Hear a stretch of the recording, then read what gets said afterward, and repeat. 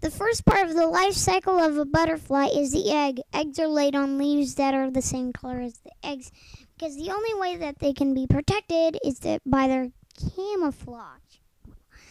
Eggs are never laid in Antarctica because it's too cold there. Next, the egg hatches and a caterpillar comes out.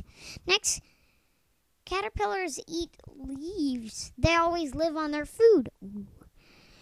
Caterpillars need a lot of food.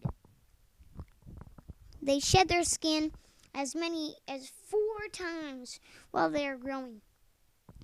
After much eating, the caterpillar wraps its own personal silk around itself and forms a chrysalis, or cocoon.